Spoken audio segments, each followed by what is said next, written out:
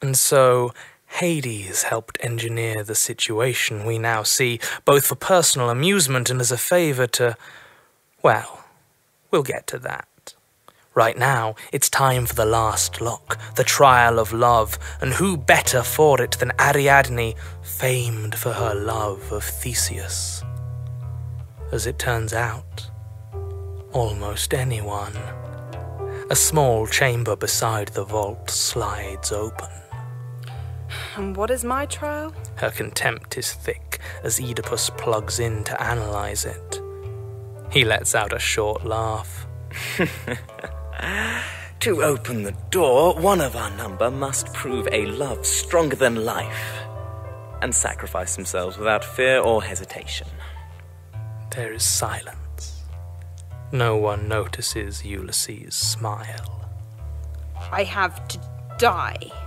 Quite. I'm sure your fee will be paid to Theseus, whom you love so unreservedly. Of course, Ariadne has no intention of dying nor any feeling for Theseus save hate.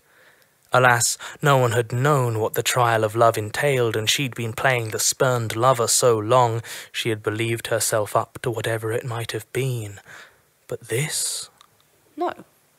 Theseus, as it turns out, was just a sap Ariadne had been using to try and regain the societal standing her family had quickly lost when it was revealed her parents had created the Minotaur, a beast that had stalked the city since its founding, plucking the still-living brains from its victims for the Acheron.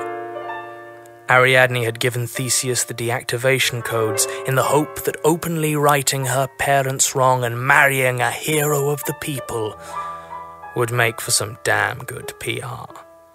But Theseus had taken the credit and very publicly jilted her.